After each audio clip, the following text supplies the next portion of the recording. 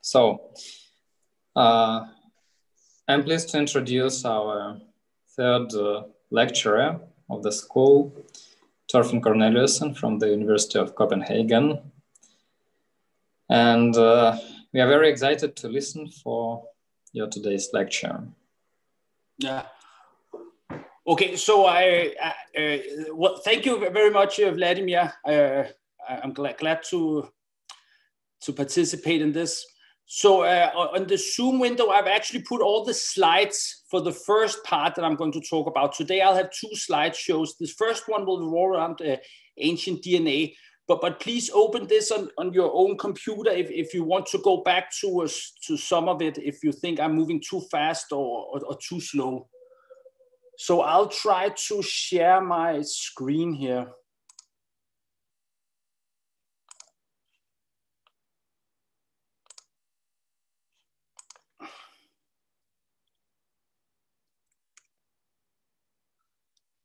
Okay, so can everybody see this? I remember the last time I had some problems with the with it. Sure. Oh, super. Okay, can you also see the mouse move around? Yeah.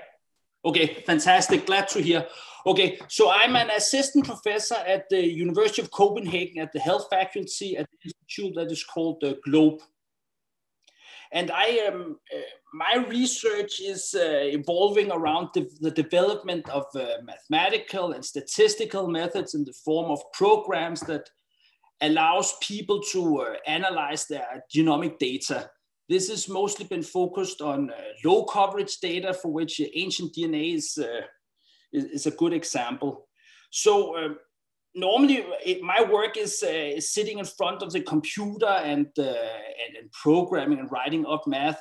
But the hosting institution that I have, this Geogenetics Center, the Lundbeck Foundation, are the one that's supporting it, is I think one of the best places in the world for sequencing ancient DNA. And a lot of people have an almost morbid fascination of dead DNA. So as an introduction to the next 3 sessions, I'll talk a bit about what ancient DNA is, which should build on top of what Ross talked about the last 3 times, especially what the difference is from ancient DNA and modern DNA. Okay, so after this slideshow, I think you should be able to characterize what ancient DNA is and why this is difficult and why it is different with regards to modern data. This will especially roll around this thing about the libraries and the sequencing, and then something which is called the complexity and the clonality and depth of coverage, which is very, very important when you're working with ancient DNA. And I'll also talk about some of the different methods that that can be used, different sequencing technologies we can use for generating the data.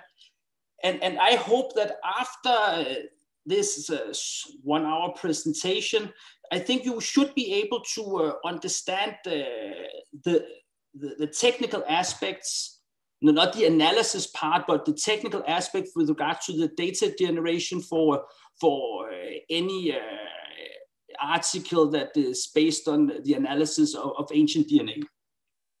Okay. So this is a short 1-slide primer on what DNA is. And I think Ross and Rasmus talked about this. So I'll just mention what I think is important. So on the left side here, we see like the first undisputable evidence of DNA. This is a crystallography, which is seen, I think it's from the top of this double helix that is the way we normally visualize the DNA. This goes back from 1952.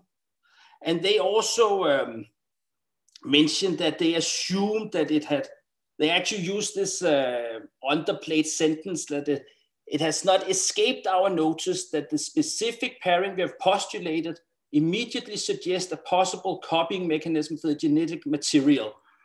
And I think this is very, very underplayed, maybe a bit arrogant also, because it is really the foundation for everything we're doing.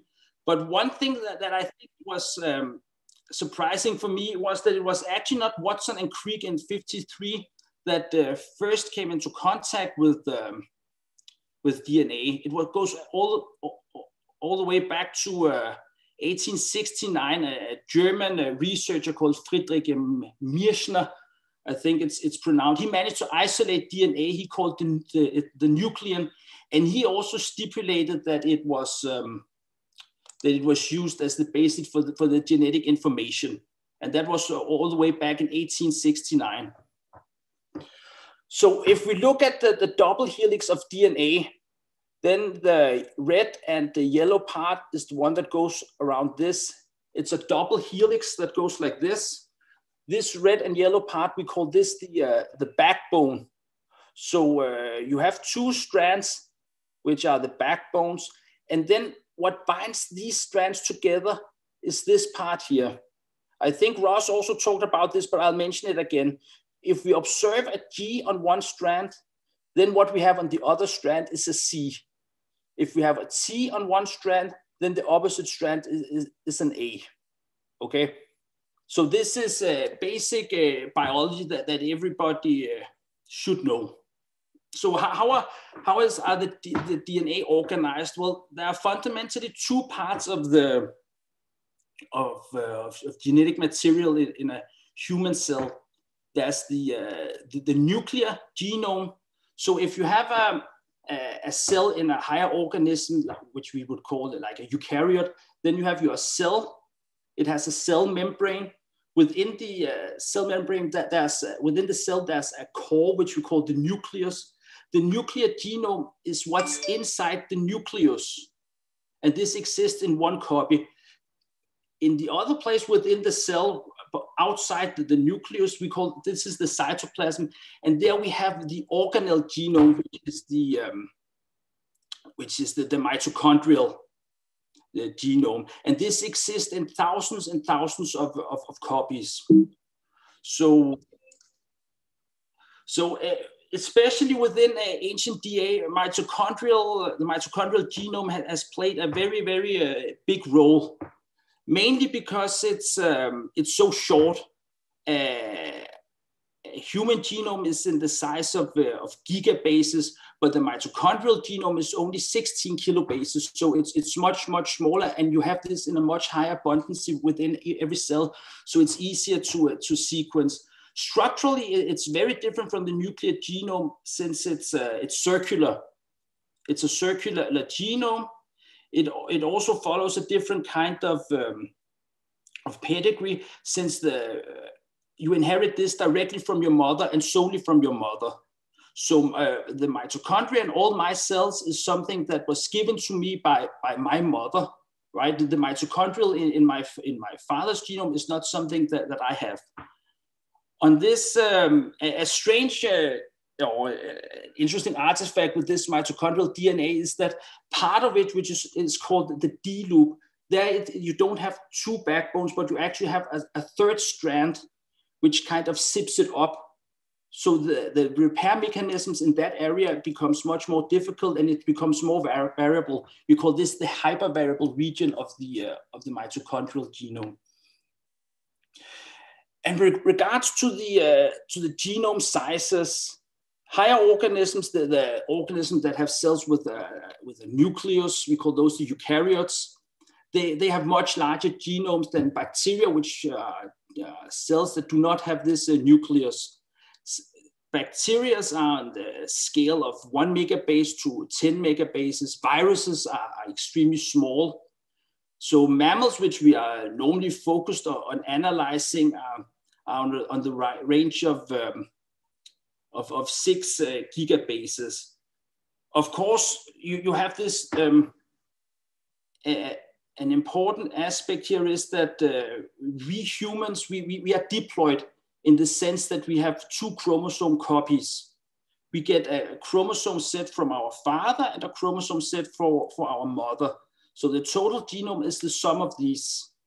If you look at other organisms like amphibians and flowering plants, these have a much higher variability in their genome sizes.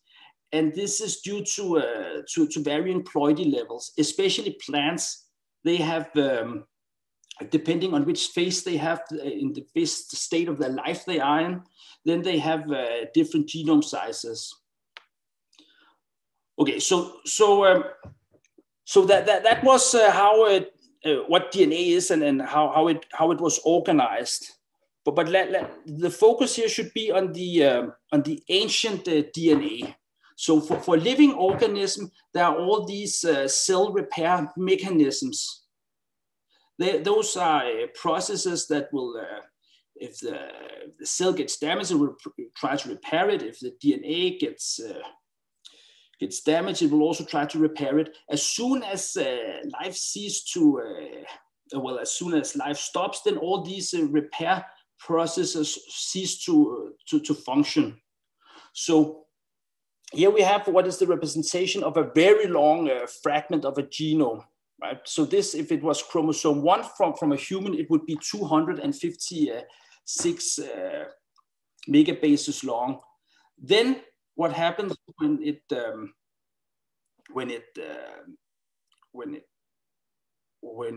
time goes on is that it will start to fragment. So this very long fragment will break into 2 smaller parts.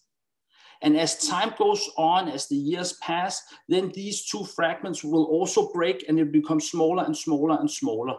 And this is a completely stochastic process. So every fragment will become smaller fragments through some random process. There is some affinity with regards to where the break happens, but it's not something that is fully understood yet. So if we're looking at something in physics like radioactive decay, then we talk about a half-life. There's a kind of a similar thing you can do with the fragment length. If you look at an ancient genome and then you look at the mean size for all the fragments, then it will follow this kind of decaying distribution. So this also means that as it gets older and older, the fragments get smaller and smaller. This is why some movies like Jurassic Park, where they find some dinosaur blood in a mosquito in amber, this will not happen because there might be DNA in it from the dinosaur, but it's so fragmented that it will be impossible to stitch together into a genome. On the right figure here, then we're looking at the histogram of the read length. So we take all our reads, then we count how many times do we have serve a read length of 31, how many times do we serve a read length of 32, and then we can see that it follows this kind of decaying distribution. One thing to notice here is that we do not observe reads between 20 and 31. So these would be fragments, the DNA fragments or reads that are smaller than 31. And this is something we normally do with, is that we cannot map with high accuracy and precision very, very short reads. So there's many of these. These would be the large abundance of the reads, but we cannot use them for any meaningful downstream analysis. So we normally discard those. Okay, so when you have your molecules, your long fragment that will break, another thing that happens is that there will be damage.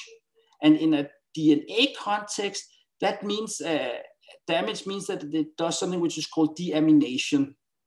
Cytosine will be converted into a uracil. And when you do the sequencing, then the uracil gets interpreted into a T. Right? You have 4 bases, A, C, G, and T. So if you have damage, then C's will turn into T's. Okay. So if we are looking at this example, then this is not 2 chromosomes. This is 1 chromosome. So this would be 1 DNA associated with 1 backbone and then the other backbone. Then when it breaks, it will not be a clean cut. There will be an overhang. And this will normally be in the range of 1 to 25 base pairs of your read. So what we can do is to do this kind of, we can count how many times have a C turned into a T. We can do this for the first position of the read, for the second position of the read, the third position, so forth. And this is what we see in the bottom part here. So this would be like the type-specific errors for the different position. How this is calculated, I'll let that float for now. We might get back to it in some of the later sessions. But right now we are assuming that we just have this ability of figuring out when a C has turned into a T, when we are sequencing from one direction. On the other, if you're looking at it from the other end, from the other side, then we certainly see that a G turns into an A, right? So from when we're sequencing one direction, C turns into a T. From the other direction, a G turns into an A. And this is can be super complicated the first time people see this, and even people that have gone to the lab sometimes gets confused about this, because it's a product of how we do the sequencing and how DNA polymerases work. So look, I'll explain this, and then you can look at it, and then you can ask questions later on, because it's not really trivial. So here we have one backbone from a DNA molecule, and then the other strand, okay? So we have what was originally a C. We know that a C, due to this complementarity, then what should be on the opposite strand is a G. But C gets turned into a U due to damage, okay?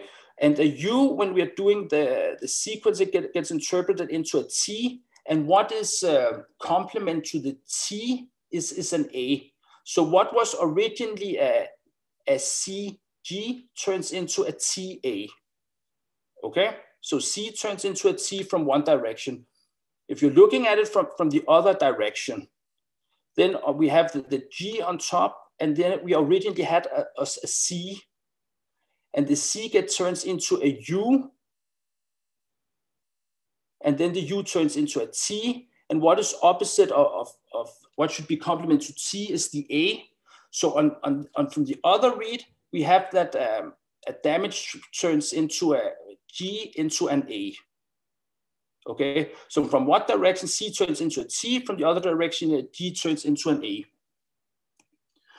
Okay, so so here is so this is actually a very small exercise that I think you don't have to do any math, but it's just about recapitulating what I just said. So here we have two different samples, and there are two different summary statistics for these samples. On the left side, we have the read length distribution, and on the right side, we have this kind of misincorporation pattern. So just a second here. Sorry, it was my wife that called me. Here, can you see this again? Yeah, sure, we can. Okay, good, glad to hear. So take this and figure out which one is ancient. If you've been paying attention, it should be relatively easy. And then secondly, there are some open questions. And it's what factors affects the rate of decay? And how can damage actually be useful even though it modifies the DNA? And then in what location, in regions, environments, would you expect to have good samples, and where would you predict problems? So I've sent out the slides so you can open those and look at the plots and these questions, and then I'll try to send you out in this breakout rooms. I'm not sure how we have 17. So what about 4 breakout rooms, I think?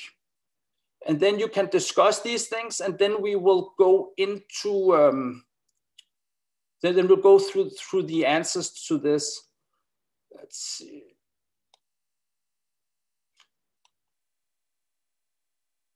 So I'm wondering where we have put people into breakout rooms here. Oh, I guess I should make you the main host. Just a second.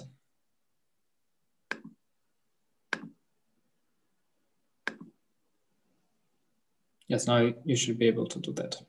Okay, I'll try. Breakout rooms.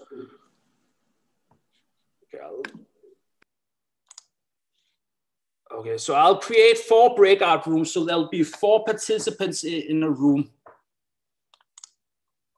But I guess that Vladimir and me will not join a breakout room. So let's make 3 breakout rooms. We are not that many people. So discuss these things, and then we'll go through it. And I think we should take like a let's see, 10 minutes, and then we'll go through them. Okay. Okay. So I assume everybody is back now. So which sample do you think that is ancient here, and which one is modern? The first one is ancient, and second one is modern one. Yes, and how can you see this? So first of all, in case of first sample, we have this. Can you hear me? Yes. This awkward, read length distribution, which means that we have some portions of damaged DNA, and ancient DNA usually characterize that you get sometimes very short reads, and this peak in the last, it's how much base pairs is usually expected as an output from the sequence machine. Mm. And in case of the second case, we usually get like the maximum possible sequence, read length, because the sample is good and it is modern, and we have some other reads which are not that good, but it is like random. And in damage pattern, in the first case, it is like you explained, it starts from C to T and then turns to J to A. And in the second case, it seems to be that those this damage is like some random noise, I guess. Mm. Yes, exactly. This is completely correct. One thing which people might have noticed is that the scaling of the y-axis on the bottom plot is very, very small. It goes from 0 to 0.3%. So there's almost no damage here, whereas the range of the y-axis on the top one goes all the way up to 25%. So this is completely correct. So for the second questions here, what factors affects the rate of decay of DNA? I can answer if no one is against that. I mean, if no one else wants to answer. Yeah. Does someone else wants to answer?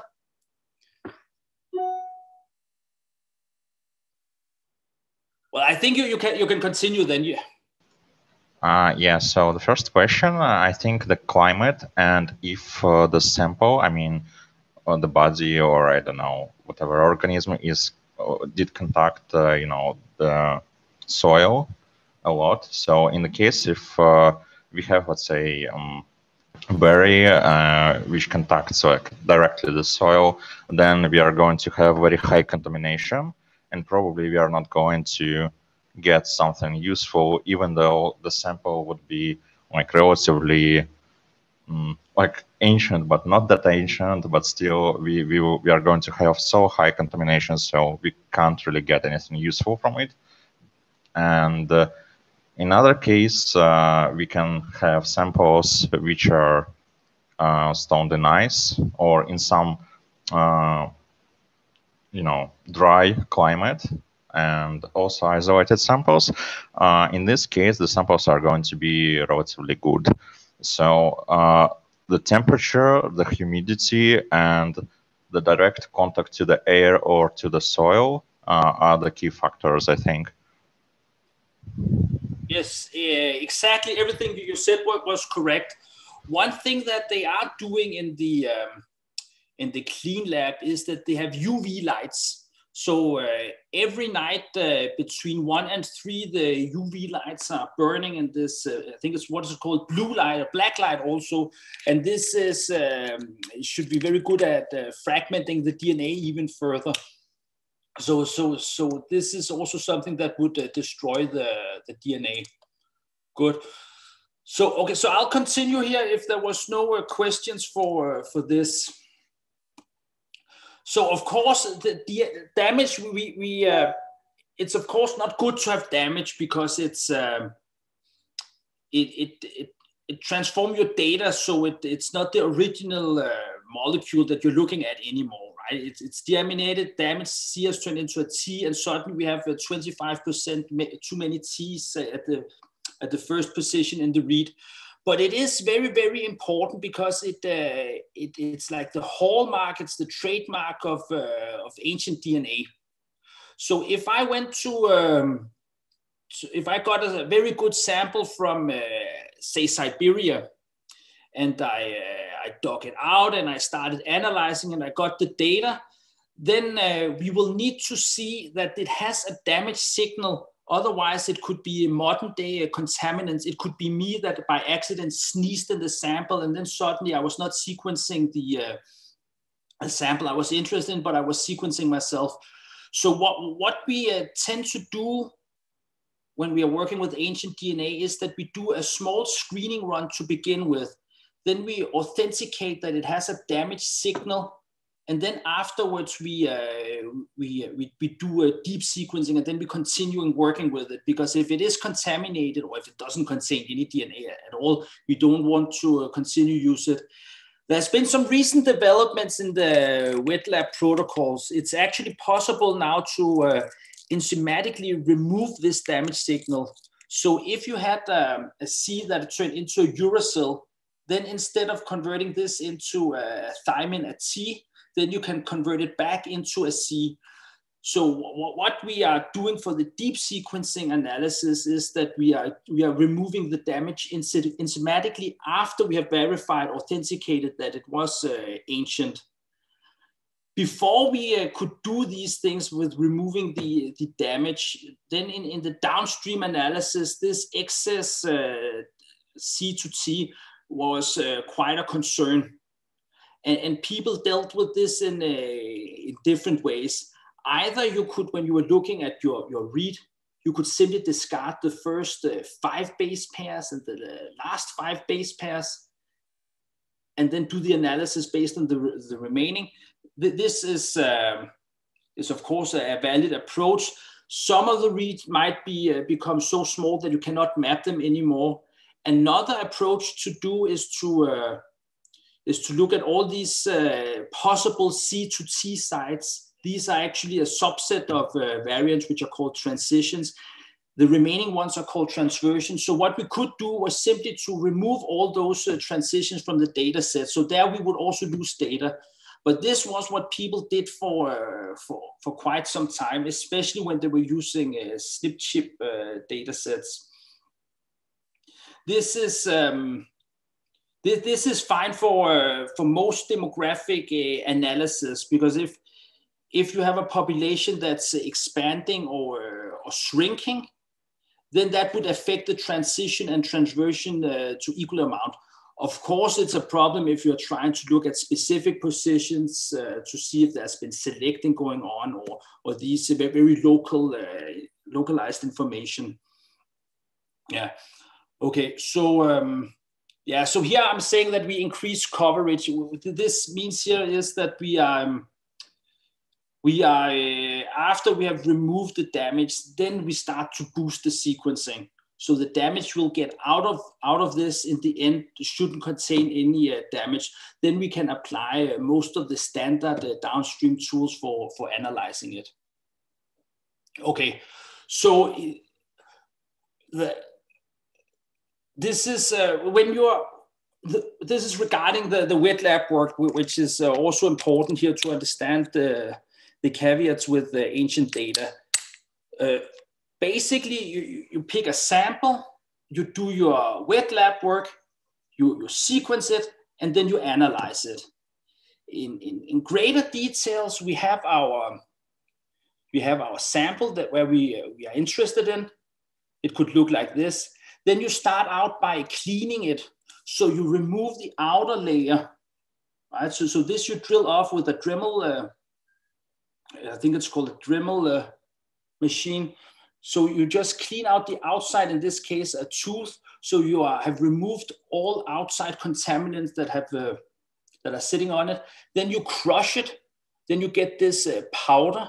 Then you use something which is called a digestion buffer, a kind of enzyme that will destroy what is not the DNA. Then you put in a binding buffer which will bind the DNA.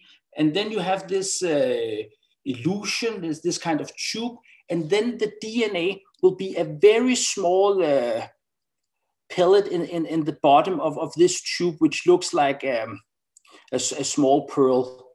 This is your raw extract. This is your DNA molecules that you were able to obtain from this process.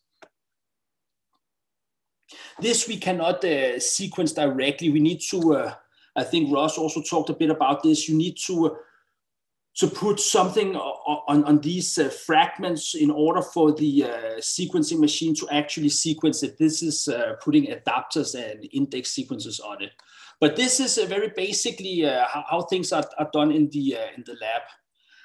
We can sequence many different types. Historically, we have been focused on bones, which was the most well-preserved.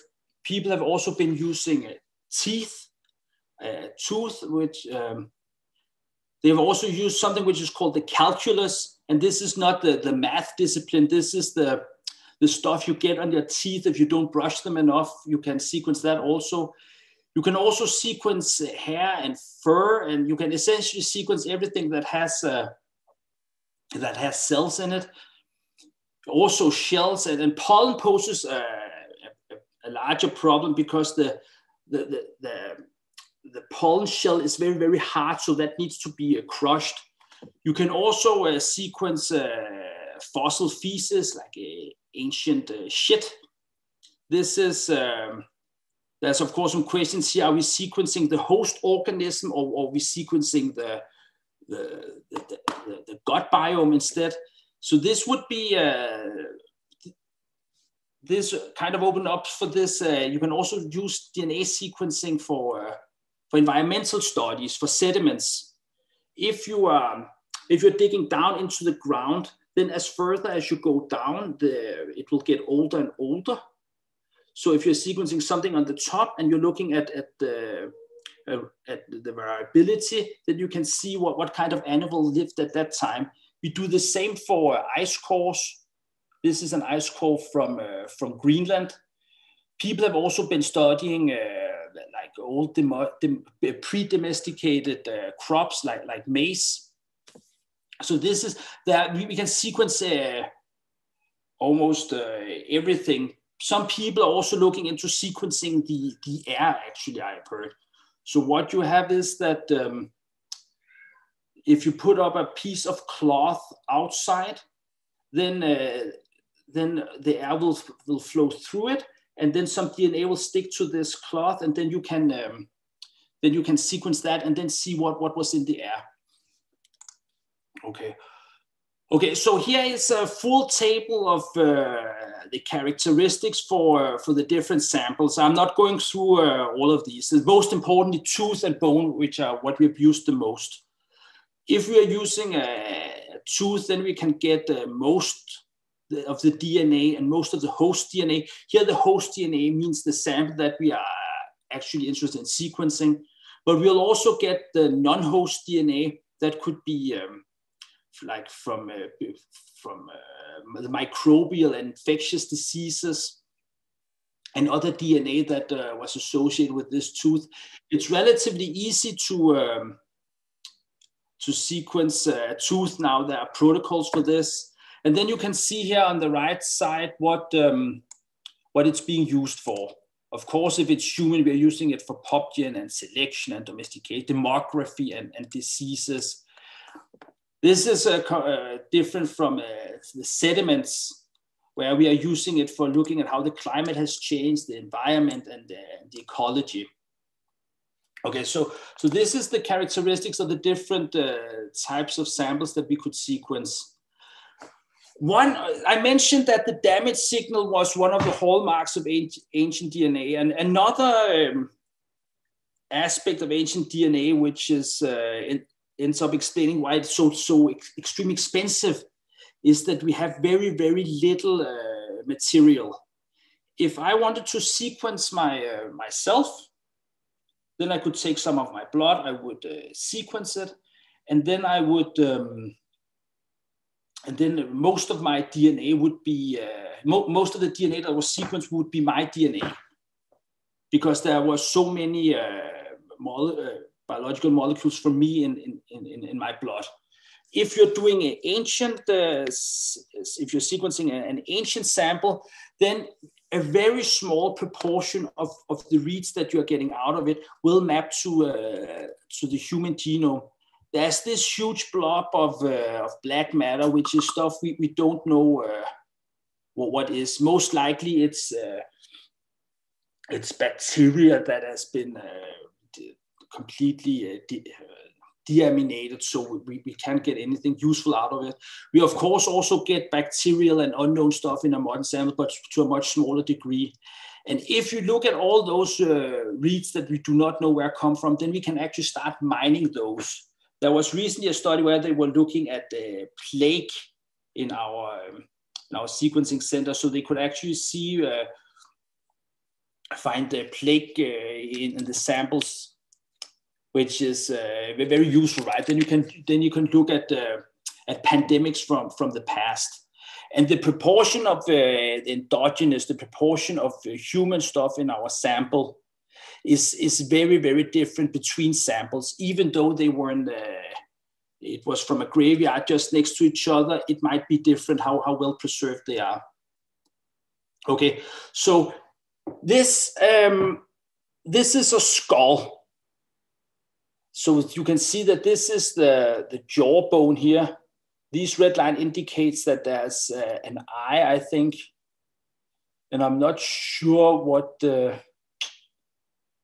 this part is. I'm not good with anatomy. So what we are trying to say here is that which part of a bone that we are using, or which part of the sample that we are, it's very important. You don't get the same results from a leg compared to what you do from a tooth. And what they have found out is that one of the best places to sample from when you are extracting your DNA is something which is called the petrous bone. This is inside your head, just behind your ear in the center, and it's I think it's the hardest bone in the human body. So from a study in 2014, they looked at different at one sample, but the different bones. So this was from the leg bone, the tibia, I think it's called, and then they were sequencing the petrous bone. And here they got a much higher proportion of human DNA. And this was something they saw across all the samples they were analyzing. So there was much more DNA material in the petrous bone compared to anything else in this study. So this would indicate, okay, yes. Another thing to consider is that before you start doing your sequencing, it's actually worthwhile just to look at the sample. How well preserved does it look? These teeth on the left, they look horribly degraded, and if you're doing the sequencing, you'll find nothing. if you compare those to the ones on the right, they look much better preserved. So just by visually inspecting the sample, you can actually see which sample is worthwhile analyzing. And then there are other examples for this. So based on this slide, it would mean that we should always just use the Petrus bone. But there are some drawbacks with using the Petrus bone compared to using the tooth. If you are using a tooth from an adult, then you can use the isotope within that tooth to see what where the person has been living. You can do these fancy isotopic analysis, which you cannot do with the Petrus bone. So, and if the tooth that you are using is very well preserved, then you get roughly the same amount of endogenous material, or at least you can get almost the same amount of data out of it if it's a well preserved. Of course, if it's a very poorly preserved tooth, then you get much less than you did with the Petrus bone. Okay, so this is the final slide about the wet lab, and the conclusion here is that we can these pre-digestion enzymes and binding buffers that we're using is very much determining the quality and the number of reads we get out of it. These are 3 different methods outlined as rows in this plot. Here we see the read length distribution of these samples. What we notice here is that we have in all different approaches, we have a large peak around the 10,000 base pairs. And this would be a modern day contaminant, which are not ancient. So this is something we would not really be interested, but it's something we always observe, because when you're sequencing something that ancient, there will of course be something modern that you're sequencing at the same time. So what you are interested in is to have a large peak around 35 to 100, because this would be the authentic ancient DNA. So just by the choice of pre-digesting enzyme and binding buffers, you can improve the data that you're getting a lot. Okay, so if you are to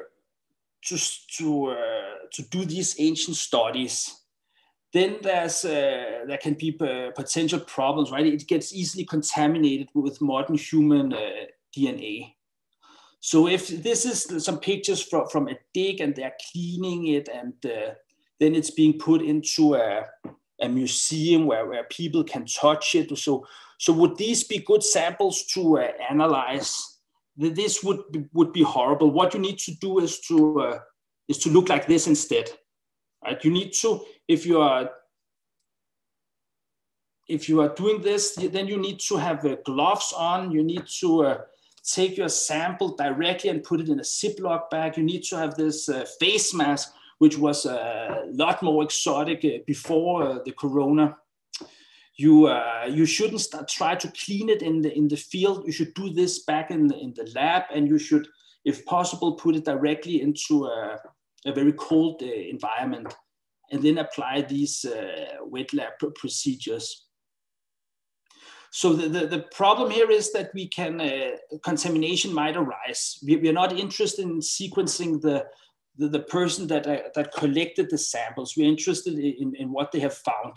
So we try to track contamination in multiple different ways.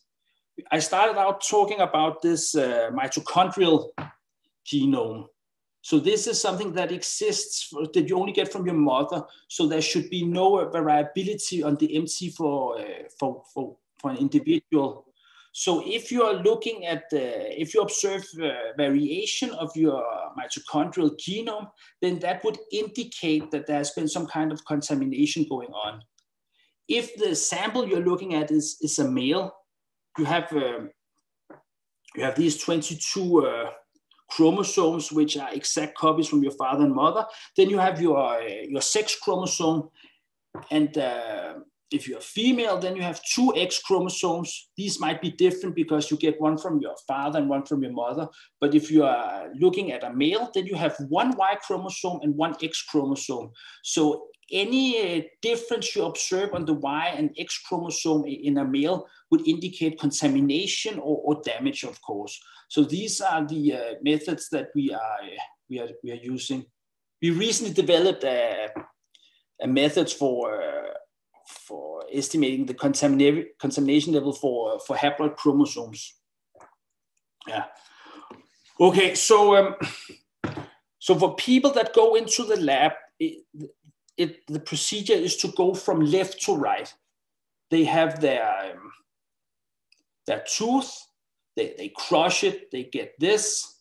They use digestin and binding buffers. You have your elution, the DNA pellet in the bottom of this small tube. You put enzymes and adapters on this. Then now you have your sequencing library. Then you amplify your library. This means just making copies and copies and copies. So you'll get millions of copies here. And what the rule is that you can go from left to right in the same day, but you can never go from right to left. Because as soon as you've been in contact or in the same room, or even maybe the same building as a PCR machine, then you'll have DNA everywhere on you, on your hands, and your hair, and on your clothes. So the rules here in the lab in Copenhagen is that if you need to go back to the clean lab, then you need to go back home, take a shower, change clothes, and then come back. Or ideally, you should wait a few days. So in Copenhagen, the clean lab, this is where they do the extraction and build the libraries of the ancient genomes. And this is over here where they do the sequencing and where they are amplifying it. So these are completely different. I think there's 500 meters between in order to avoid this kind of contamination. Because this is where the largest risk of contamination is. That is from the amplified libraries. There is, of course, a risk that when you're handling the sample that you're contaminating it, but that is much smaller.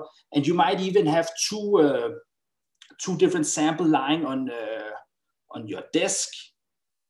And if there's not a very large risk of they contaminating each other because there's so little DNA in it to begin with.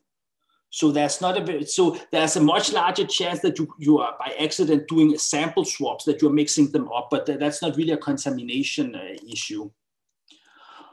Okay, and this is how it looks. This clean lab facility. It's restricted access, and people need to have a course on how to behave in this setting. The rooms are under pressure. So it's you have excess pressure in these rooms, so no outside air can come in, only inside air can come out. You need to switch suit. You have these suits that you take on, and you need to have socks you put on top of your regular socks, and you need to put these shoes on. So it's very, very clean. And when you enter the lab, this is what it looks, and it's a very hostile environment. It's not nice to work in.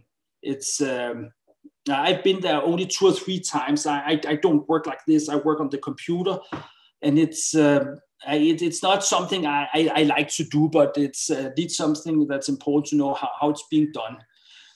So the content of what they have in these in this clean lab is actually standard equipment.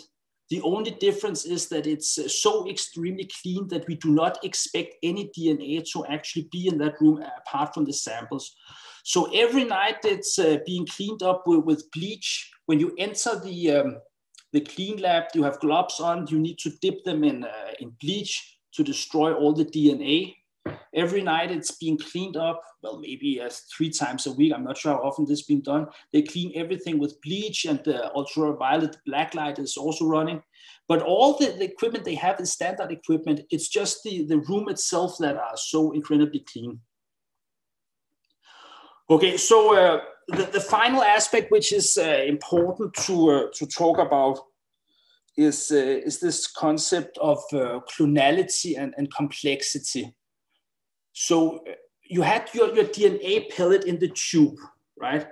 This is what we would call a molecular biology library. This is where you have your DNA.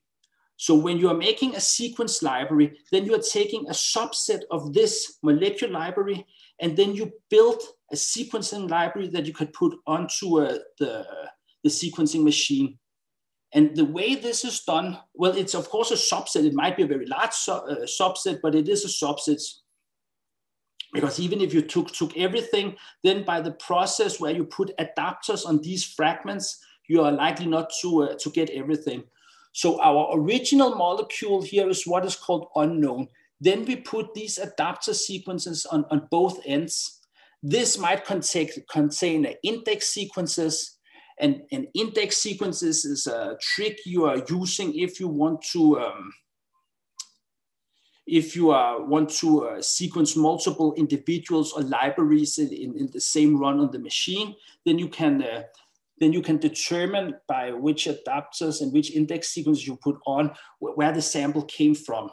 So our original fragment, the one we are interested in analyzing, is the red part.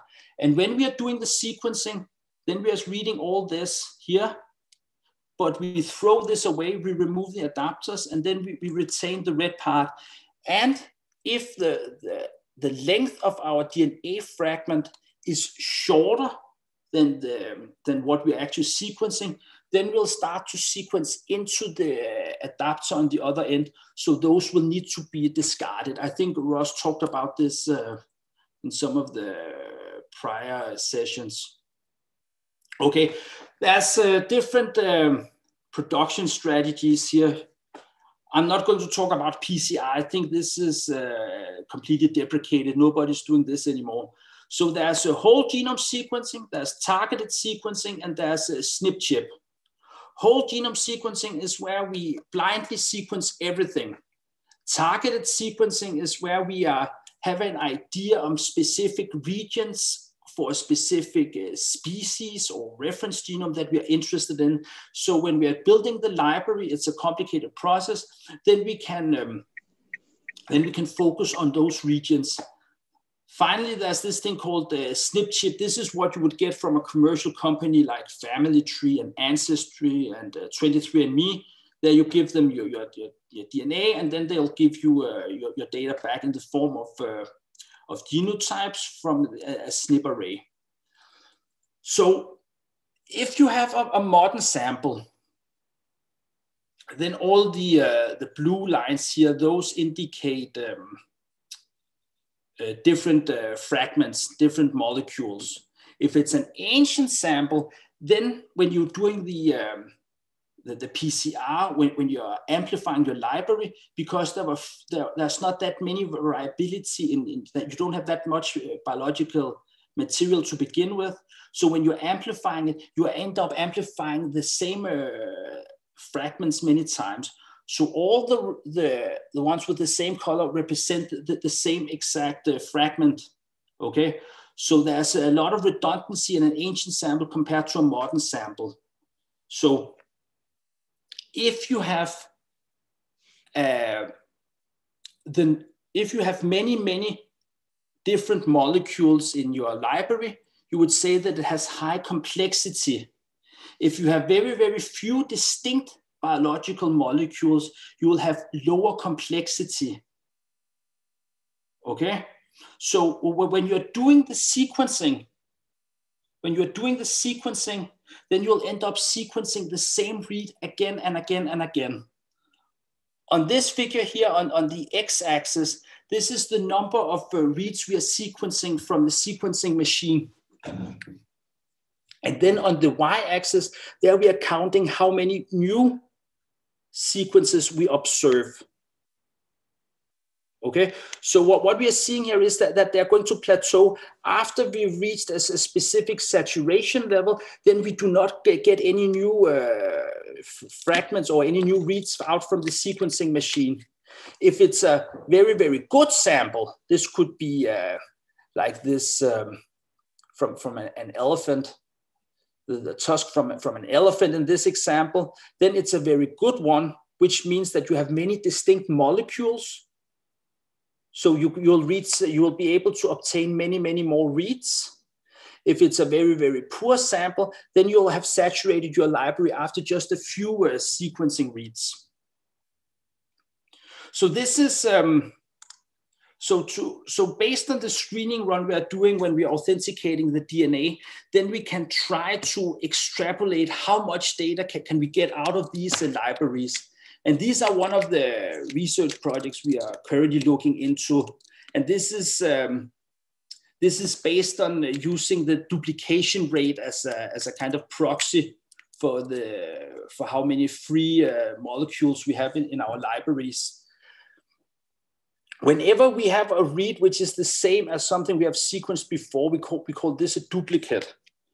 So an analogy could be that you are in the rainforest and you want to figure out how many, what's the population size of elephants in this rainforest. Then one year you can go out there, you can capture 100 elephants, paint a blue mark on them, and then release them into the wild. Then you come back next year, and then you capture 100 elephants again. If all 100 elephants had the same blue mark, then you would expect that the free population living would be almost non-existing because you recaptured everything. If you only capture a few with this blue mark, then you would assume that there was a very large free population of these elephants. This is the same approach we are doing to estimate how much data we can get out of it. Then we are not talking about elephants, we're talking about the number of reads, and the blue mark we put on them, those are the duplicates. Okay, so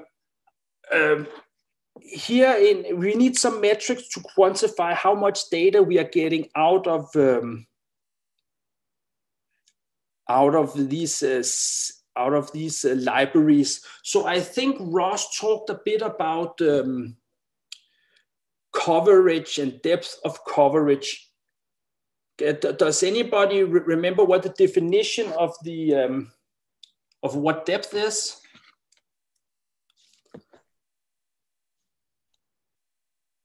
I'm sure they do, but a bit too shy. Ah, okay. Yeah. Is there somebody that's not shy that wants to say it?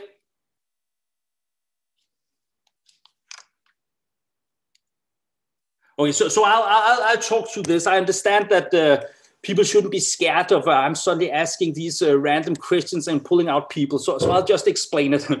So here we have your reads. These are the rows. Okay, so here we have the position on a reference genome. So this could be position 1, position 2, position 3, position 100. So this indicates a read, this indicates a read, this indicates a read. Okay, so the depth for position would be the number of rows we have. That is the number of overlapping reads for a specific position. We call this the depth. Okay, so you can calculate the depth for all positions, and then you can take the mean value. This is the depth of coverage. And this is something that's a very useful metric for figuring out how much data we have, because it's the depth of data that really determines how well we can do our downstream analysis. Okay, so in this example, this is from a screening run. We are sequencing 20 million reads. And what I want to explain with this one is that the endogenous content, the proportion of human data or the host organism that you're interested in sequencing, is very, very much determining how much data you can get out of it. If you're sequencing a modern human, then you have 100% endogenous. You have and since everything is endogenous, you are mapping 20 million reads to the human genome. The reads are very long. They're 125 base pairs. And just from this screening run, then you get a depth of coverage of around 0.8x. Okay. And you have a depth of coverage above 1 for 3/4 of your genome. Okay, this is if you have an endogenous content of 100, but we never have this with ancient data. It's much smaller. If it's 15%, then it's a good sample. So then you take 15% out of the 20 million. Your reads are much smaller. So now you are only covering less than 5% with a depth of coverage around or above 1. And your overall depth of coverage is now 0.05x. And if you wanted to sequence and you kept on sequencing, then the maximum possible depth of coverage you could obtain would be around 10 to 20x. But this would also be very expensive. But this would be a good ancient sample. If it's a very poorly preserved ancient sample, then it's 1%. And then suddenly 1% of 20 million is only 200,000 reads. And then you can see how low these, the depth of coverage is now 0.003x. And it will not be possible to obtain a depth of coverage above 1x. And this is, here we are using the endogenous content as a kind of proxy because it correlates to the clonality of your library, right? That's what we are doing here. So the endogenous content is what we are using most of the time to actually figure out how good a sample it is. Okay, so targeted sequencing, I'm not going to talk so much about this. It can be very useful for some samples that are, if you know exactly what you're looking for.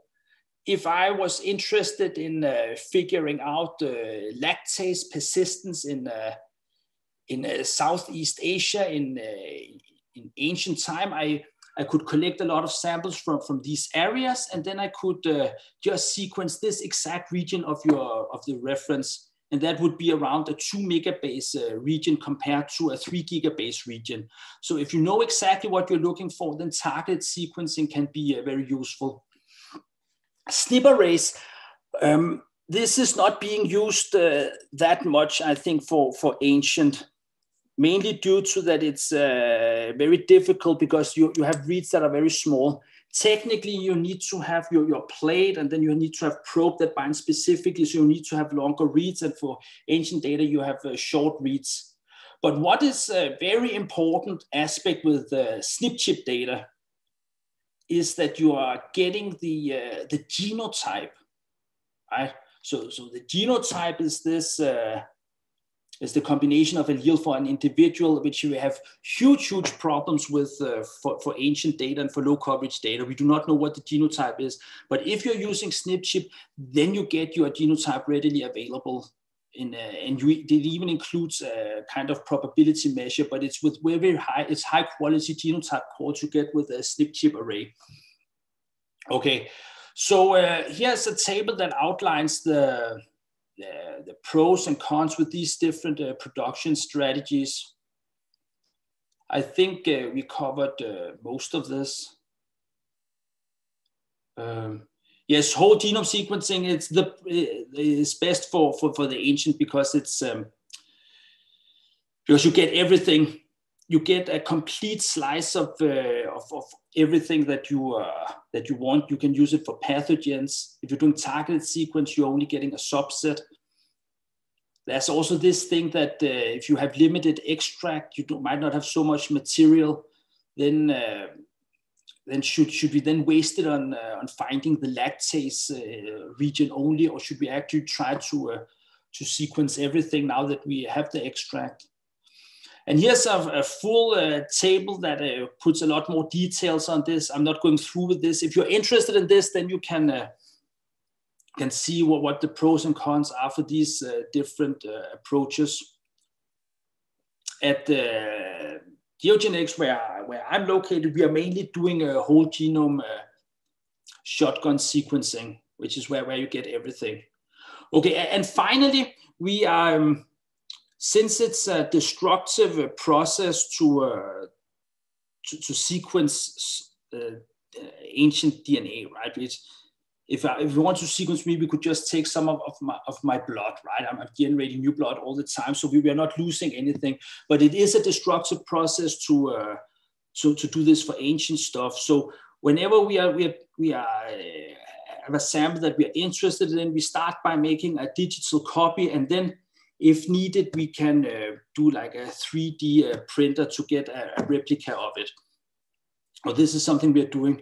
Okay, so in summary here, the authentic DNA is short and damaged, C is turned into a T. Sample type is very important, petrous bone or tooth. The quality matter, it's you need to visually inspect how good it is before you are wasting time on it. It's the library complexity that determines how much data you can get out of it. There's a risk of contamination, mostly from the amplified libraries, but mostly from modern day DNA in general. And if you're working with this, then you need to have these clean lab facilities, which is quite. You also need to have for each room you need to have a specialized air circulation, so it's not the same air that floats around. Okay, so these slides are based on slides from Lasse Winner. He's the head of the sequencing center. He's pictured here. So feel free to use the slides. I've put them on the chat window where you should be able to download them.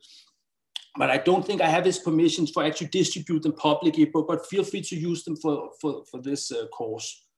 Okay, so this is the final slide before we move to the more mathematical part, right? So this was just an introduction to ancient DNA because I think most people are very interested in ancient DNA. So while I prepare the next slideshow, then please think a bit about the ethics, which is becoming more and more important with ancient DNA. So do this breakout room for 5 minutes. I think you can talk about this very fast. And then we'll talk a bit about this ethics, and then I'll continue with the final part, the next slideshow that I'll also put on the chat window, so you can also see that.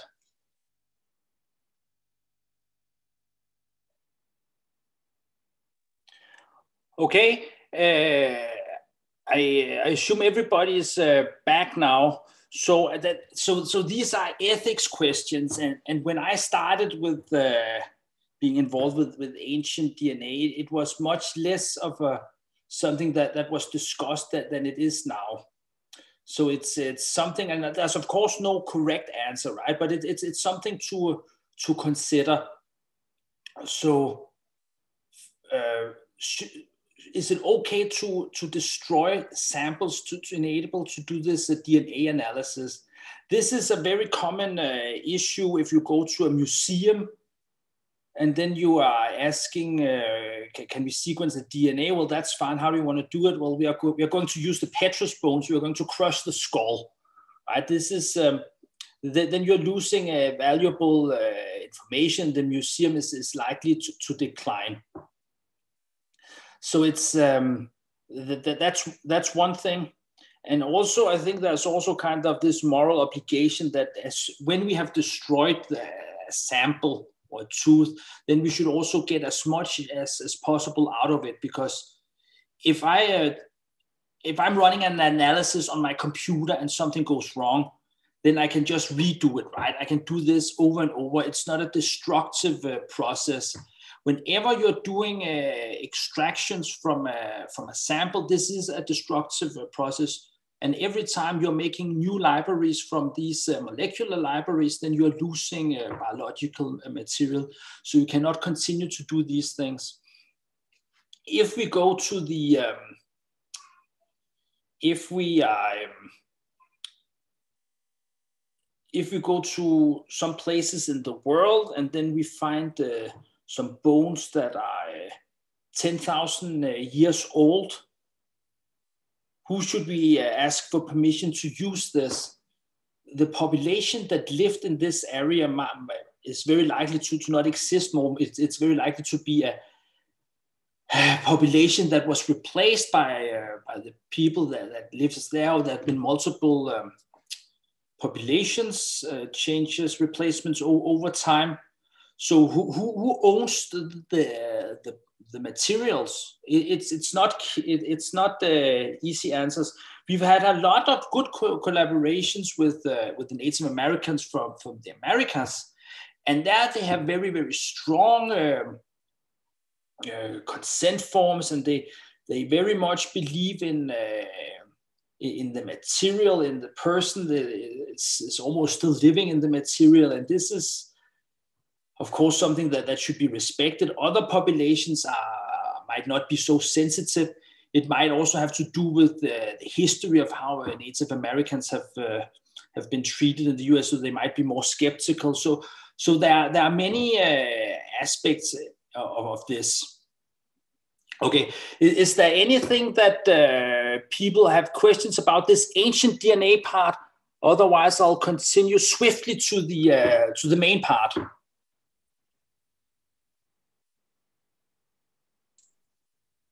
Seems no. Okay, good, super. Okay, so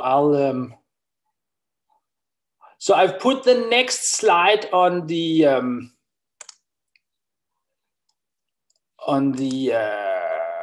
chat window, so everybody can find this if they want to follow it themselves. Let's just share.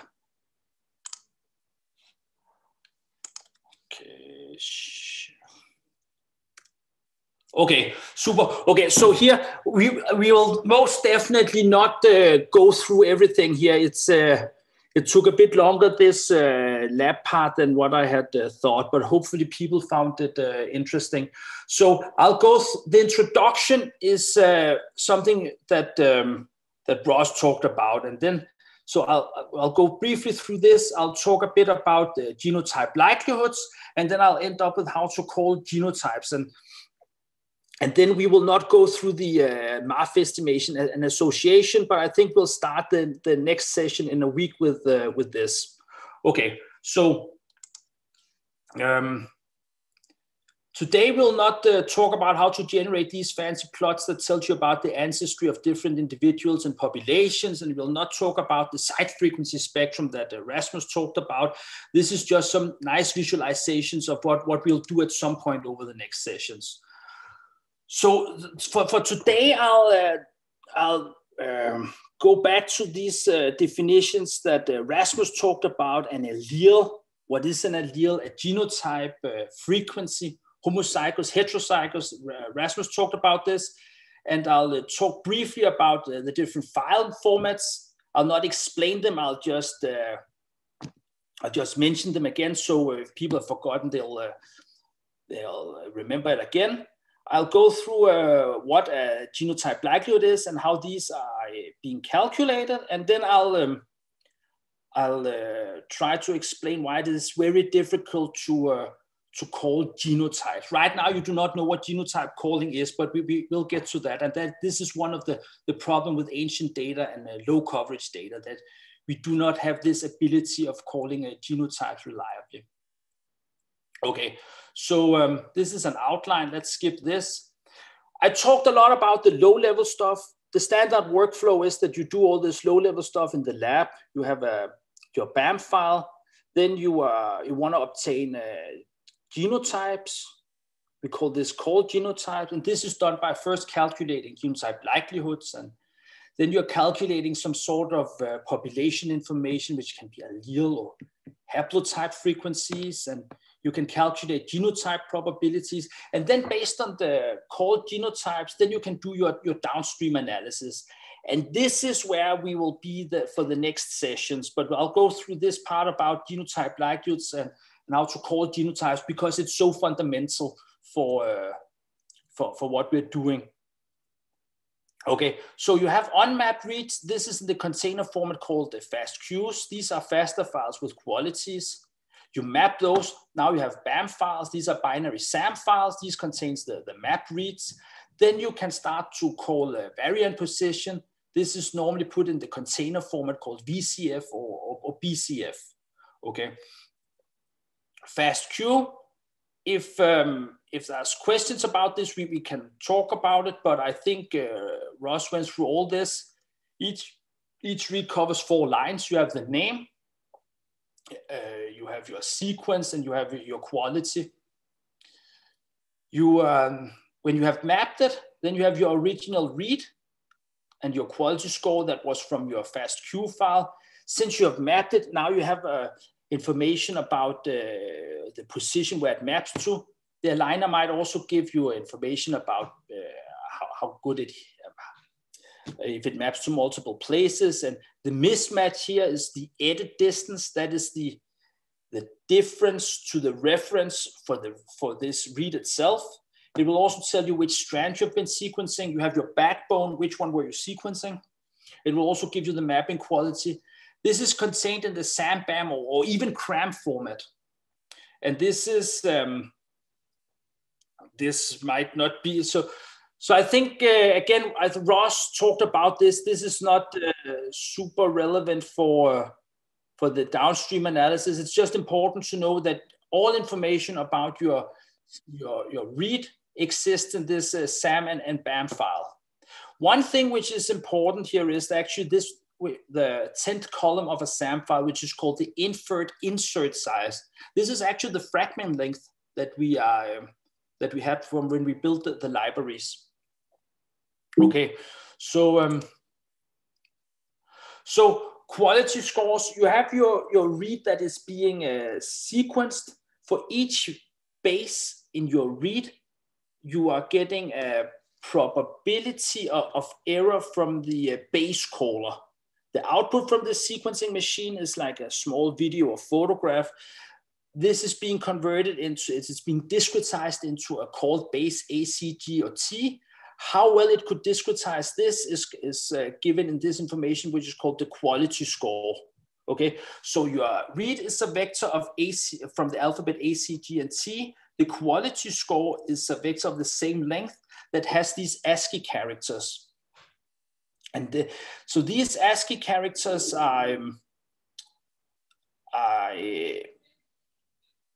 it becomes a bit technical, but it's so you have your ASCII characters. If you look up at an ASCII table, if you're a computer scientist, you know this by heart. If you have your ASCII table, then you can see what is the ASCII value of a specific character. This corresponds to a value. And then in this scaling, which is called the Fred scaling, everything is shifted by a 33 base pair, or a value of 33. And the reason for this is that the first 33 ASCII characters are not really characters that are visible. These could be spaces or tabs, and it's also these more things that if you press tab too many times in a Unix window, the screen will go blinking, right? That's called bell. That's also an ASCII character. So the visible characters that we can see in an ASCII table, it starts at 33. So if you have a ASCII of 5, no, the value 5 here, okay? If you're looking up an ASCII table, that corresponds to a quality score of 20. This means that the ASCII value 5, convert that into look at the ASCII table, that is a Q score of 20. Okay, so the quality score is the error rate in log 10, and then you multiply by -10. This is if you have what the probability is. But we normally we go the other way around. We have what the quality score from the sequencing machine, and then we just flip things around. So we take our quality score, plug into this equation, and then we'll get a probability here, which we call epsilon. Okay, so a quality score of 20 corresponds to a probability of 1%. This is the probability that the base is incorrectly called. Okay, so the probability that it is correctly called is 1 minus this probability. Okay, so here we talked about the mapped reads and the depth. This is, you should know this by heart. We have the reads laid out as rows. If we're interested in the data for a specific position, then this would be an example where we have put this frame on it. And we have colored this here. So all those with quality score of less than 20, have been colored green. So it's only a subset of the data that has a probability of error being less than 1%. Okay, so, okay, sorry. Here, okay, we can look at the depth distribution. The depth distribution should follow a Poisson distribution. We are likely not to have this, but this is what it should be in theory. There are large regions of the genome that we cannot map to. This is would be the region surrounding the center. So a normal chromosome can look like a small X, right? You have your chromosome arms. So the center where it's located is called the centromeres. The termini of these chromosomes are called the telomeres. This is very difficult to map to. These are not well defined. There might also be very large regions that are repeats. We cannot map to those either. So we do not expect to get actually hit every point of a reference genome when we do the mapping. So okay, so we were supposed to have a small breakout room session now, but given the time, I think I'll just go through this exercise here and explain it directly. Rasmus talked about what alleles were. And he also talked about what genotypes are and what allele frequencies, what they were. Here is an example where we have 1, 2, 3 individuals, right? So this would be the chromosomes for the chromosome for the first individual. That would be the 2 first rows for the second individuals and for the third individuals. Okay, so an allele, that is defined as the variant form of a gene. Okay, so and the genotype, that is the allele for a specific individual. So if we go back to this example, then GG would be the genotypes associated with this position for the first individual. If you look at the at the fourth position for this individual, then that individual would have the genotype AG. The A could be from the mother, the G could be from the father. So in this context, an allele is simply a nucleotide, a base, okay? And this is, again, we are looking at diploids. If we had looking at plants that might have 4 sets of chromosomes, then the genotype would have been 4 bases, okay? The allele frequency, that is just the frequency of the individual allele, of the single allele. For this position, if we are looking at the allele frequency of A, we are observing 3 A's out of 6, so that would be a half. If we are looking at this one over here, might be more interesting. Here we have the allele frequency of T, that is 2 out of 6, so that would be 1/3. The allele frequency for A would be 1 minus, okay? So here's this thing that sometimes when we talk about frequencies, we are talking about the relative or the absolute frequencies. And it's a bit dependent on the context, what we are using. The absolute frequencies would be the counts, that would be like the natural number. The relative frequency is where we just normalize things to be a probability of between 0 and 1. Okay, so sequencing data, what is the fundamental problem here? If you're working with, especially with low coverage data, the problem is that we do not know what the genotype is for a specific position. We do not get the genotypes. These are some unobserved things that's happening on the sequencing machine, and it's a product of library that is being built and binding buffers. So we do not get the genotypes. What we do get is are these reads that are being sequenced, and they are sequenced with replacement. So if we look at a specific position, then we don't get the genotype. We'll just get a set of alleles or bases that comes from different reads that overlaps this position. But we are not interested in this nice big full distribution of different sequenced alleles. We are interested in the underlying unobserved genotype that has generated this data that we observe. And this is what is called the genotype calling. That is the process of going from the sequencing data to figuring out what the called genotype is. And this is, of course, a hard call, right? So calling genotypes is a hard call. Then you say it's an AA or AC. You can, of course, try to calculate a posterior probability of these genotypes calls, but then it's not really a called genotype anymore. Okay, and this is drastically different from the SNP chip data where you get the genotype directly from the technology, from the platform itself. Okay, so the important thing here is we do not know what the genotype is.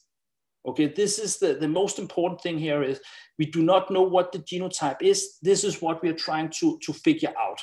Okay, let's look at an example here. For one position, we are assuming all these sequencing machine comes with an error rate. This is highly variable along position in the read and where you are mapping to. It's a complex measure because it also has to do with the mapping quality. So for this specific position, we are assuming an error rate of 1%. We observe 2 Cs and 9 Ts. Then the open question is, what is the true genotype for this position? Is the individual heterozygous for the CT? Here, heterozygous, that means that it's the two alleles are different. If the two alleles are the same, we call it homozygous. Okay, heterozygous, homozygous. Heterozygous means that they're different. Okay, so if we wanted to model this, then we can model this as a kind of binomial. If we are assuming it's heterozygous, then the underlying genotype are both alleles. So we have the probability that we observe 0 and 1 or 2 or 3 of the T's. This is associated with this probability. The question is, of course, the probability that we observe 2 or less minor bases. The minor just means that the less frequently observed one. So that would be the sum of these distribution over here. And that ends up being 6.5%. This is assuming that it was a heterozygote that was generating this sequencing data. On the other hand, if we are assuming it's homozygous, then we have the same genotype. We have the same alleles as the genotype, either A, C, C, or TT, but we have a probability of error of 1%. If you have a probability of error, then we have a very high probability of not observing any errors. The probability of error if you observe 1 is somewhat higher. So if the probability that we have 2 or more errors would be the sum of these, that ends up being very, very small. It's 0.015%. Okay, so these were the two different worlds, right? Assuming it was homozygous, we had one probability. Assuming it was heterozygous, we had another probability. Okay. We know that in reality, and we didn't consider the possibility of error in the first example because the magnitudes are so different. Yeah, well, so no, it was to make the math simpler. It was to make the math simpler. Yeah. So it would have been much smaller. So, but then it becomes this conditional. So, is it different due to it's being homozygous, or do we have back? Does the allele change due to an error, or due to we have sampled the other allele? So it's easy to write down in math, but it just becomes the sum of these conditional probabilities. But it doesn't matter for this example, as you're saying, because they are so small. Okay, thank you. Yeah. So if we know that in the background population, in a human population, you have one heterozygous sites per 1,000 base pairs. Okay. So this is the information we have, and we can try to come up with these kind of mixture distribution of what is most likely. That is not the way we are solving this problem. Right? It's not easy. It's not tangible to solve, I would say. So what we do is that let's not try to do a hard call of the genotype. Let's not do that, but let's try to calculate a sort of probability measure for the different possible genotypes. Okay, if you have an alphabet of 4 letters, A, C, G, and T, and we do not care about the ordering, then we have 10 possible genotypes. Okay, so it can be either AA, AC, AG, or T. This is like in a matrix where we have where we remove the lower triangle. Okay, so for the basis from our example from here we are having the sequence basis, and in this example, for each of these bases, we have these quality scores. Okay, then we want to take this information we have here and put into a sort of probability measure for these different genotypes.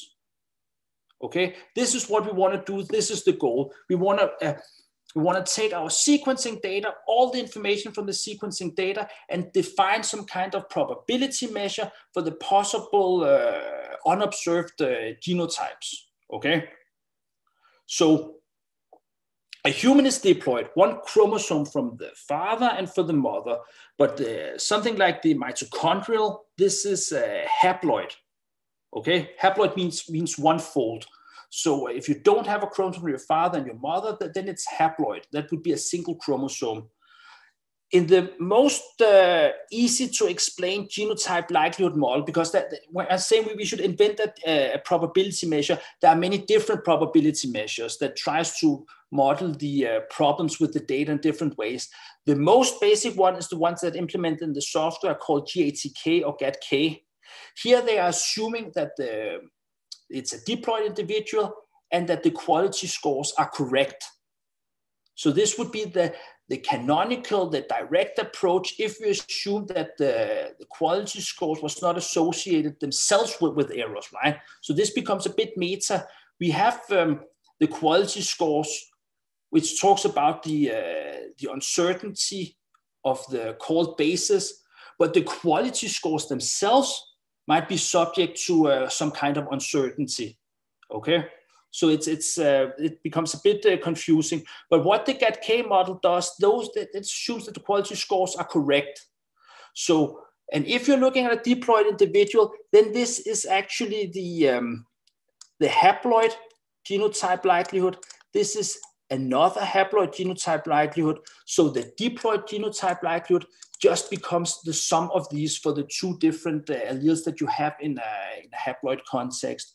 As an example, to make this a bit easier, because it is a bit confusing, I know this, and it's also late. I made a full example, so this will be easier to understand. Assume we have a read with a specific base at T, like thymine, the nucleotide T.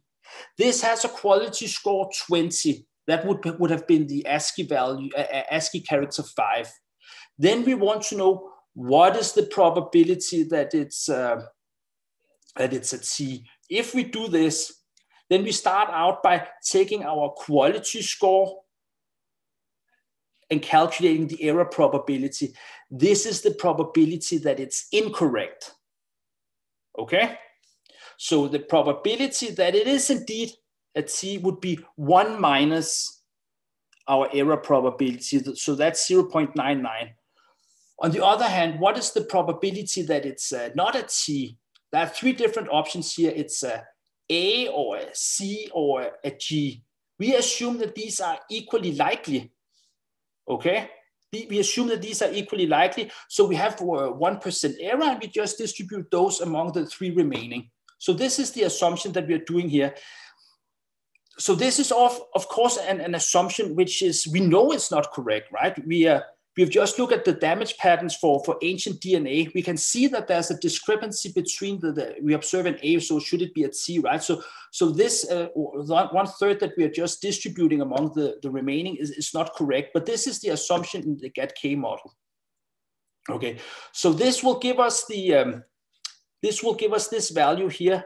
If we were looking at if we want to calculate the genotype likelihood for a haploid individual, then we could forget this part here And then we would just calculate all these probabilities for the single basis for all the different reads. And then we would take the product, because we are assuming that the reads are independent. We're assuming the reads are independent. This is another assumption we are doing. They're very much likely not being dependent. Error rates might be correlated in a region, and it has to do with how we are mapping things. So there are many, many covariates that goes into this. But as long as we know what the assumptions are, then we can try to improve it later on. Okay. So here there was supposed to be another small exercise where you were asked to go through exactly the same example here. But given the time, I won't. We shouldn't do this. Hopefully, it was clear from the context. So this would, if this had been like a pre-corona class exercise, this would have been a take-home exercise. Then you would have been given these bases and these ASCII characters, and then you would have been asked to calculate the genotype likelihoods. I'll go through two of these so it's clear. We are observing a T. This has the ASCII character plus. This corresponds to a quality score of 10. This corresponds to an error rate of 0.1. Okay, we observed the T, so the probability that it's a T is 1 minus this error probability. Okay, so the probability that it's not a T, either C or G or A, is just 1/3 of this 0.1 is what we're seeing here. The next example here is that we are having a C. We are observing a C. This is our base, our nucleotide, cytosine. This has the quality score in ASCII, comma. We look up an ASCII table, and then we find that this corresponds to the ASCII value of 11. Okay, we put this through into this Phred scaling, and then we get an error rate of 8%. So we observed a C. So the probability that it's a T is 1/3 of 8%, which is roughly 2.6%.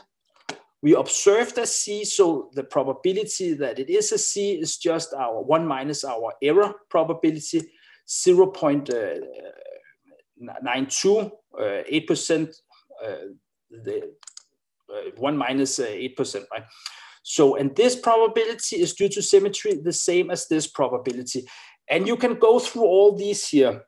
And then to get the overall genotype likelihood for this example, T and C, then you would take the product. Okay. And as it turns out, with many, many likelihoods, these become incredibly small. So we normally just use the log scale.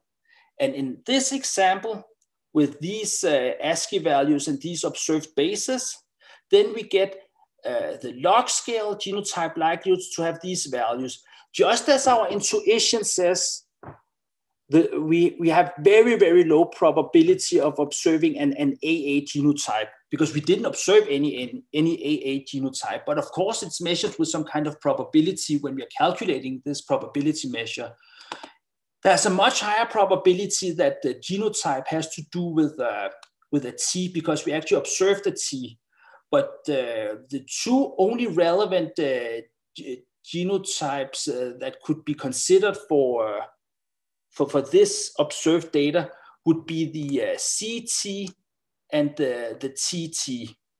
Okay, so if this was in log scale, so you could see all the values. If we flip this into normal scale, right? We just take the exponential. Then we get that the CT has a much higher likelihood than the T. Okay. Okay, so I had hoped to talk about genotype calling, but we'll start out the next session with this. So this will be the final slide. Here in the calculation of the genotype likelihoods, I already talked about all these assumptions, and there are many, many methods for calculating these probability measures, and these take into account different aspects of the data. GATK, even though it's not the oldest method, it's the one that does the least modeling. And the assumption and why they don't do this is that they are assuming in their, it's a software tool called KHK, is that they are trying to, before they are calculating the genotype likelihoods, then they're trying to calibrate the quality scores, so they should be more correct than if you use the raw ones from the sequencing machine. Then there's a model in SAM tools or BCF tools, more likely these days. This is using the quality scores, of course, and it tries to model the errors. It assumes that the second error you observe comes with a different probability than the first error you observe. There's something which was implemented in the SOAP-SNP, which is, it actually does a recalibration also. I wouldn't say SAM tool does a recalibration. So it tries to modify the quality of your data if it becomes, if there's a systematic bias. It might be that for position 8, when you're sequencing, you have a tendency to observe Cs with a specific probability of error, right? We would assume that if you look over the read, everything should have the same probability of error according to the mismatch rate. So SNP does this error modeling, and it's position specific, which is different from SAM tools. Then there's the method from 2010 from Soo-Young Kim, which is calculating and estimating the type-specific errors. So this one is trying to calculate we are observing a T, but that was in reality a C, and it's not using the quality scores. Most recently and most relevant for ancient data is the method from the Daniel Wegmann lab in Switzerland, Vivian Link. It's implemented in the Atlas software. This estimates type-specific errors, and these are position dependent. So these should model deamination. So we had these map damage plots, if you remember those, where C turns into a T in the beginning. So this is what this genotype likelihood model should cover or take into account and correct for this. Okay, so I think we should stop now here. It's 1 minute past 6 in Copenhagen, so I'm assuming it's somewhat later in Moscow. Is there any questions?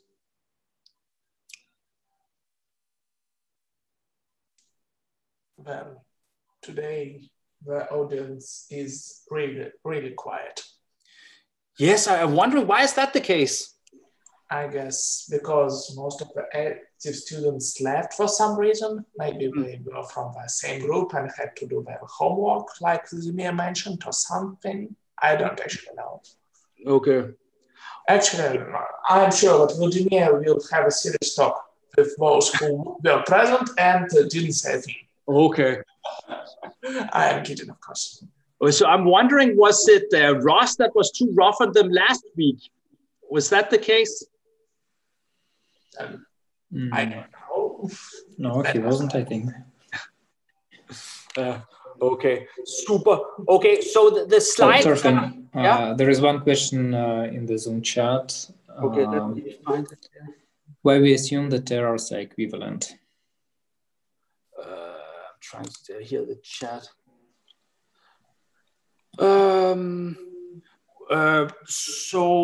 I guess that question has to do with this part here, with the 1/3, and that is the assumption in this genotype likelihood model, which is of course not correct, but it is the assumptions that we have here. It would be you would need to know more about the organism that you are analyzing if you wanted to put a more correct value, because this transition and transversion ratio is different between organisms, I assume. So this is the most basic approach for calculating this probability measure. And it is that we are assuming that the reads are independent. We are assuming that all bases are equally likely with regards to errors. And we assume that the errors are not correlated. And these are the the assumptions that some of the other genotype likelihood models are not assuming. Yes, I can see here. Well, actually, there's ethical issues should not influence scientific research. That's a valid point. I think it's something. It's a viewpoint that many people within the hard science agrees with. At the Lundbeck Center for Geogenetics, where I am, we are always trying to reach out to archaeologists and to anthropologists and to linguists in order to avoid in order to get the full picture. And if you are listening to other people, to the concerns they have, it's I don't necessarily see it as a hindrance with regards to the science. It's a matter of I think it sounds a bit hippie, right? But it's a matter of just understanding the viewpoint. You might not agree and you might disagree, but just understanding why other people feel this and have this way of thinking is very valuable, I think. Yeah. So are there other questions?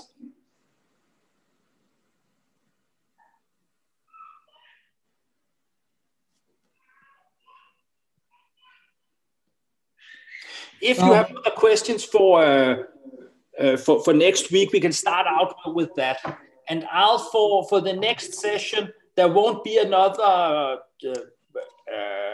recapitulation of the ancient DNA. We are done with that. That was just like a brief introduction that I think most people haven't heard about and find very interesting, like popular science. So what we'll do the next time, I'll start to talk about genotype calling, how this is done in practice. You can look at the slides for the next time if you want. I'll talk a bit about allele frequency estimation on the basis of genotype likelihoods. And I don't really think we'll go into anything with association. I might also talk a bit about the EM algorithm, because that's used extensively, and that is a way of estimating parameters from a statistical model where you have latent variables. So that could be. I won't go into the nasty gory details, but I will hopefully give you an intuition about how this is being used in many of the optimizations problems we have when we're doing these kind of methods. We end up using the EM algorithms, which is can be very useful as soon as you have some kind of intuition about it. Okay.